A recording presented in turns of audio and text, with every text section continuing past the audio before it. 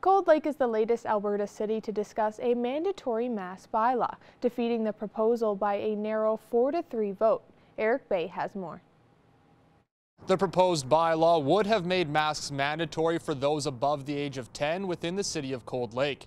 For council members who voted against the bylaw, including Mayor Craig Copeland, masks are the province's jurisdiction. The talk was more about having individual rights, not interfering with people's rights, and others like myself felt that it's a provincial matter that the province needs to step in, and if they want to enforce a mask bylaw throughout Alberta, they should do so. That's their sandbox. The city of Lloydminster has continued to encourage the use of masks in public places and have not considered making them mandatory.